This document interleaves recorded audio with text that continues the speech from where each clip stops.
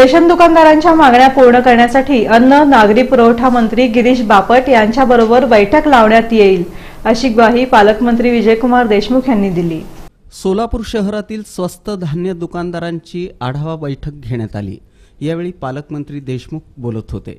जिल्हाधिकारी कार्यालयातील बहुउद्देशीय सभागृहात झालेल्या या बैठकीला अन्नधान्य वितरण अधिकारी श्रीमंत पाटोळे, जिल्हा पुरवठा अधिकारी रामचंद्र उगिले, सहाय्यक अन्नधान्य वितरण अधिकारी रमा जोशी, सहाय्यक जिल्हा पुरवठा अधिकारी सुनील रावडे, रास्तभाव धान्य दुकानदार संघटनेचे अध्यक्ष बापू गंदगे, सचिव सुनील पेंटर आदी उपस्थित होते।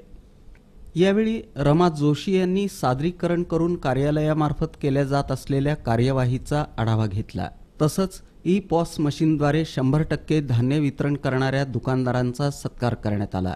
यामध्ये अभिजित सड्डू, शिवकुमार चकोले, देवदास चकोले, वीरसंगप्पा मेणसंगी, राजरत्न इंगळे, जसवा बळीगेरी, मुश्ताक अली, साजिद खान यांचा समावेश होता। संघटनेचे वहाब शेख, बाबूराव म्हमाणे, विजय हिरेमठ यांनी मनोगत व्यक्त केलं, तर संघटनेचे सचिव सुनील पेंटर यांनी आभार मानले।